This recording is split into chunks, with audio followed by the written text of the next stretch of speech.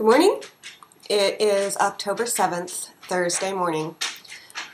Today I want to say sincerely, if you have children, hug them hard.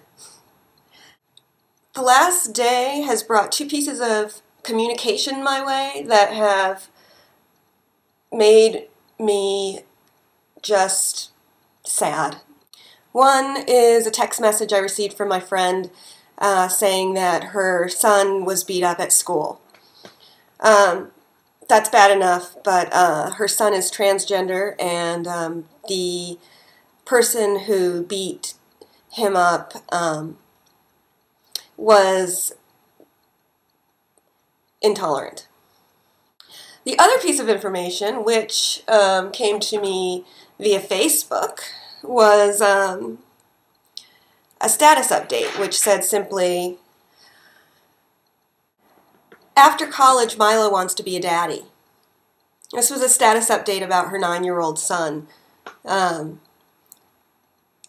Perfectly normal thing to write, right? Thing is that Milo has a form of muscular dystrophy that probably won't get him through his teens. Yeah. So, hug your kids.